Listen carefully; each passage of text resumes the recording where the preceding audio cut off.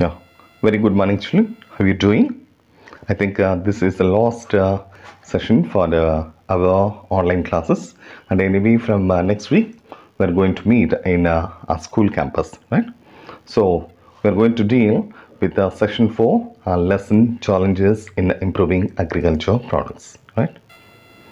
You know, chemical fertilizers. In our previous section, we learned about this natural manure, right? So actually, the plants get many of the nutrients from the soil. By decomposing the dead bodies of plants and animals, these microorganisms will add nutrients to the soil. Okay, so from the soil, the plants are able to get their nutrients, but that is a very slow process and time consuming process. And that way, when a crop is grown in a field, then what happens? Then automatically availability of nutrients decreases after each and every crop season. So for example, there is a rice bag in your family. It's of 50 kgs, and daily you are using 2 kgs. So after 20 days, what happens? After 20 days, how many rice can you find in the bag? Yeah, for 20 days, 40 kilos of rice gets exhausted, and you will get only 10. That means day by day the amount of rice becomes less. In the same way, in the soil also, as we are growing the crops, see the amount of nutrients becomes less and less, right? So, and already I told you, by decomposing these plants and animal materials, the plants can replenish the nutrients, but that is a very slow process. So what is the other alternate means? So by using chemical fertilizers. See here, these are ready-made fertilizers. Okay, directly we can supply fertilizers to the soil. Okay, so here in this session we are going to deal with this chemical fertilizers. The percentage of nutrients differ from one chemical fertilizer to another fertilizer. Here you can find see in this table we can find different types of chemical fertilizers like urea, then a superphosphate, ammonium sulfate, potassium nitrate. So if we carefully observe this NPK ratio, can you say that all these NPKs are equal in all the chemical fertilizers? No. When you take this urea, in urea we can find only nitrogen, that to be 46%, while phosphorus and potassium are completely absent. In the superphosphate, we can find only 8 to 9% of phosphorus. Ammonium sulfate, nitrogen 21%, like this. Okay, so from this table we can say that the amount of nutrients will change from one kind of fertilizer to another fertilizer. Okay, so here what you have to do means how much amount of fertilizer you are supplying to the field. This is not important. So most of the farmers, they think that by supplying more and more fertilizers, we can improve the fertility. But here, what is more important means, finally, availability to the plant. Availability means how much nutrients are available to the plant. That is important.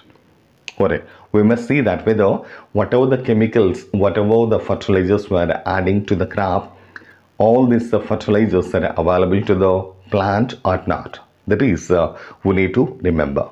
Correct. So here, how we can apply these chemical fertilizers to the crop means by several methods. Okay, generally in our fields, we can find that the farmer is sprinkling the fertilizer in the field. Have you seen that? Yeah, like this. Okay, sprinkling. And then some farmers, before they supply the water, what they do? They dissolve that fertilizers in that water. Or first they supply this fertilizer and then they supply water. Correct. And what's the next one? So place under the soil. Like this, they dig the soil. Okay, then they bury that fertilizer. Correct. So these are the three ways how these chemical fertilizers can be supplied to the plant. Got it? Right. Now, the method determines the effect. Here, for example, take two plants. Here we can find a IR8 and a PETA. What are these two means? These are the two rice varieties. Rice varieties, and out of this IR8 is what? It is a hybrid. It is a hybrid variety of rice. So here, to these two varieties of rice, we supply the same amount of nitrogen, same amount of nutrient is applied. Okay, but what is the result? Means the result is like this. So here, if we carefully observe this IR8 here, the growth is very high. Growth and even production from this IR8 is very high when compared with the PETA.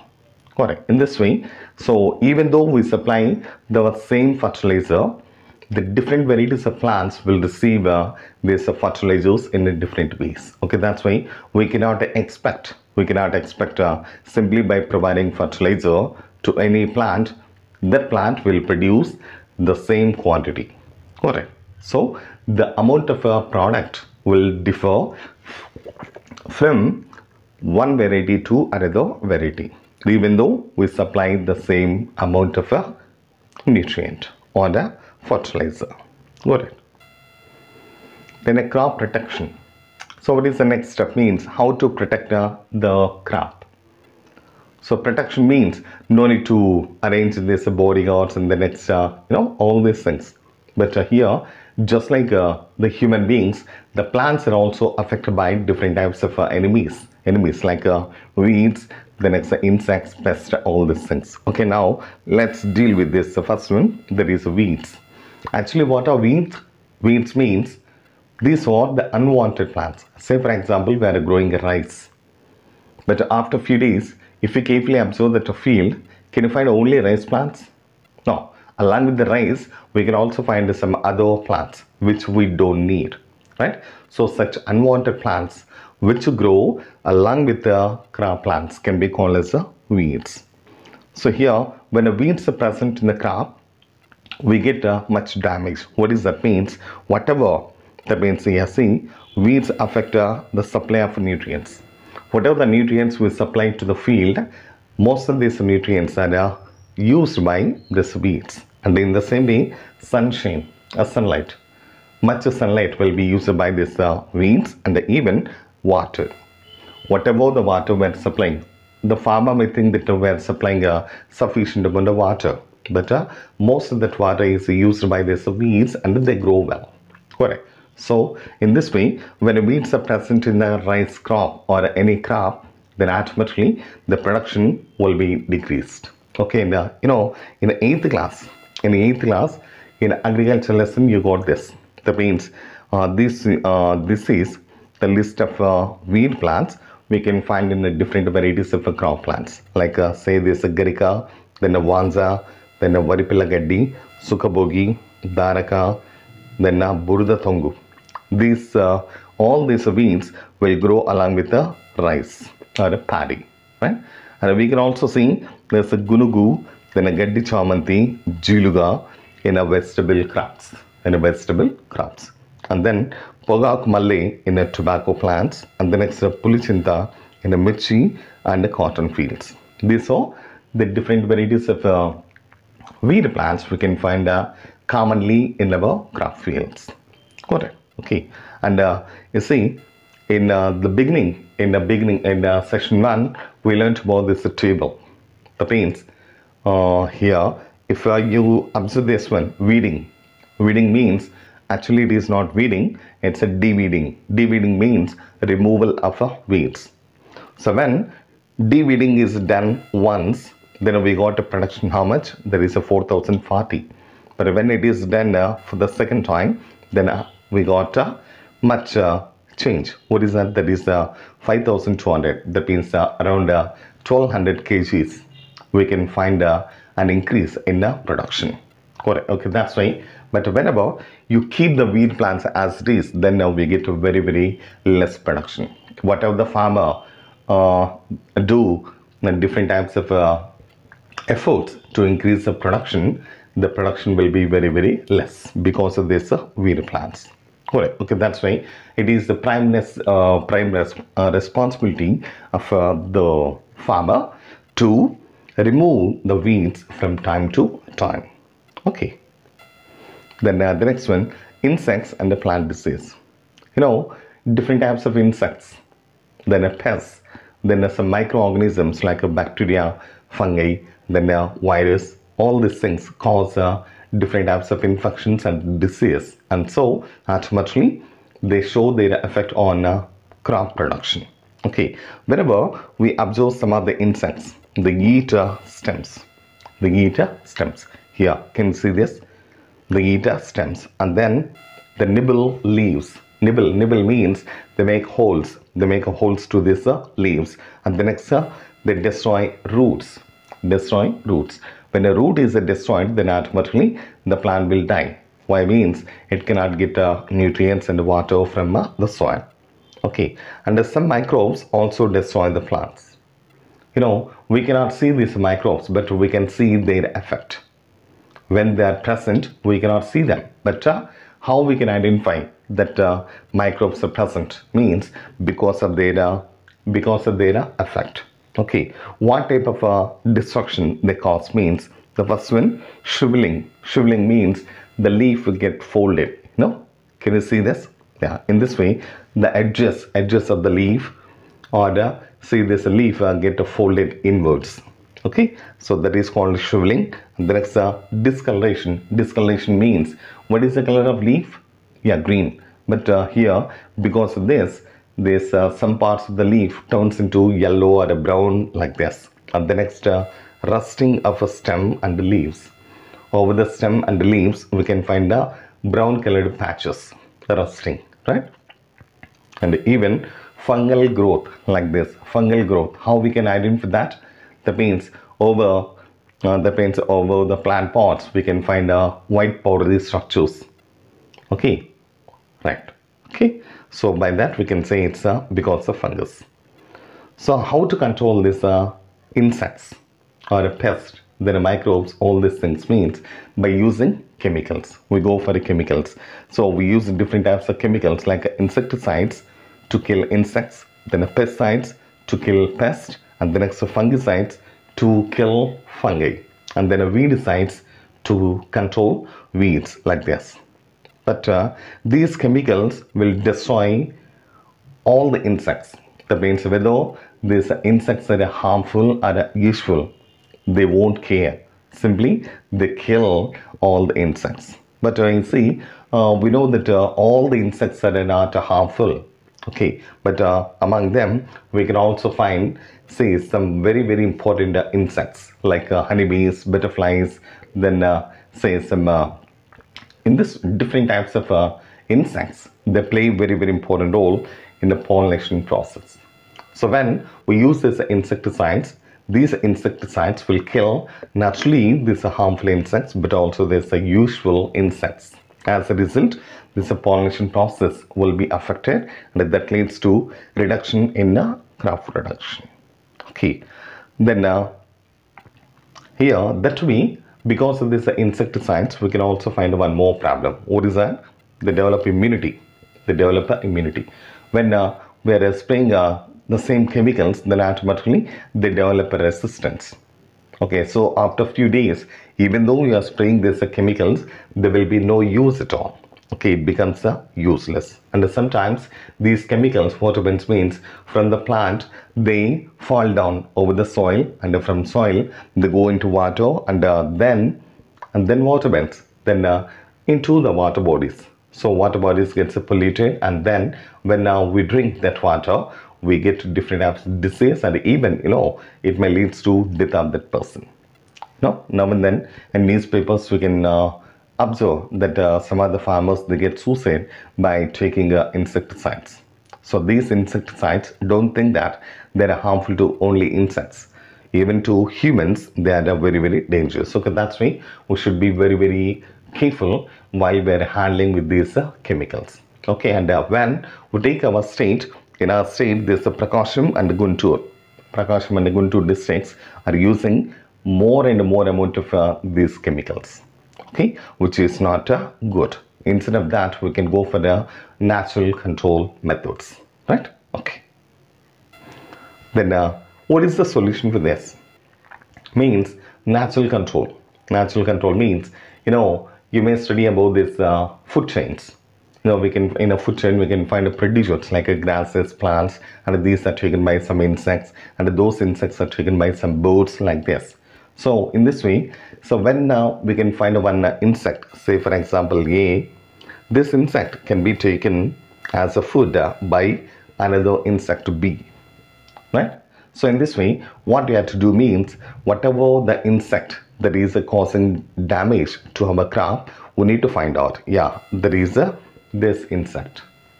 So what is its enemy? What is its enemy? So B is the enemy to A. So what we have to do means, we need to use this B insects. When we use this B insects, they kill and control this A insects. Okay, but this B cannot cause any damage to the crops. Okay, what do you call such insects means? We call them as predatory insects. Predatory insects, and in the same way, we can also find some birds. Birds are also eating these insects. We call them as predatory birds, right? And what's the next one means? Capturing and killing the harmful insects.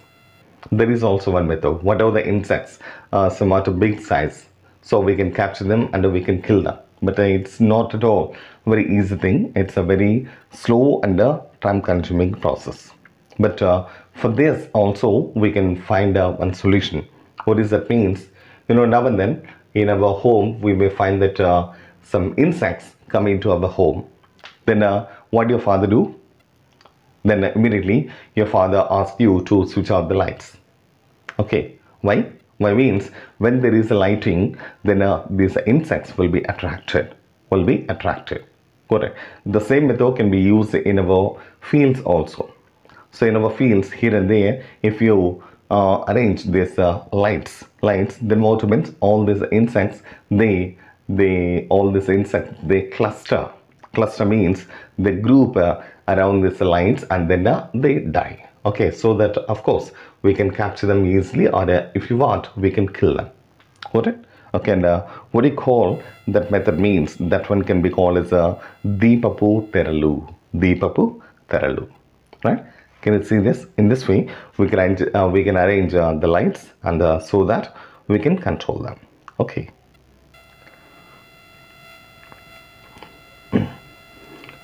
So what's the next one means? Natural pest control methods. How we can control this pest naturally means, generally the farmers use synthetic pyrithroids. Synthetic pyrithroids. Pyrithroids means like insecticides, then pesticides, fungicides, all these things can be called as pyrithroids. And these insects, whenever we use these insects, some of the insects are harmful and some are useful. Okay, so here we're talking about the insects which are useful for us. Okay, whenever you take these insects, say what's the first one? Spider. Have you seen? Spiders can be found generally in our surroundings. Then dragonfly. Yeah, you know well about that. The next mirrits. Then ladybird beetle. So these insects, what they do means, they eat up the worms like just seeds. Have you seen this? Yeah, just seed. The next trips, and even stem borers. Correct. So here we are not using any chemicals, but by using their enemies, we are killing them. And trichoderma fungi. See this? Yeah. So it lives in eggs of stem borers, then a tobacco caterpillar, then a gram caterpillar, and then destroy them. And this is the enemy to all these insects, so it can easily control them. The next, Bacillus thuringiensis. In 8th class we got this BT, we call this as. Okay, it can control some of the pests. And even mixed crop. What is meant by mixed crop? when we grow more than one type of crop in the same field at a time, then we call that as a mixed crop. So example, so here paddy. So after the cultivation of paddy, if you grow this black gram and groundnuts, it controls Tungru virus in rice. And after cultivation of a cotton, if you go for a maize or a gingerly, then we can control what? There is a gram caterpillar. So it is not mixed crop. We can say crop rotation method, right? Then it's after red gram, maize and corn. So by growing them, we can control spotted bollworm and dried disease. And what do you call this kind of crops means? We call them as a Akarshaka Pantalu. Okay. Then for improvement in food production, sustaining soil health and environmental protection are both sides of agricultural practices. So if you want to increase the food production, we must maintain what? We have to maintain soil health and at the same time environmental protection. Okay. But today, because of this greedy nature, we're not at all taking care of this environmental protection. We're using these chemicals in over. Okay, that's why they cause different types of pollutions, water pollutions, air pollution, then soil pollution like this. Okay, but it's not a good thing. And the farmer should be aware of maintaining good quality and also innovative practices in agriculture. Okay, when we're practicing this kind of innovative methods, then automatically we can improve this production. Okay, for example, say here hybridization. Whatever the vegetable or a fruit we can take in the market, almost all these are the hybrids. Okay, what's the use of them?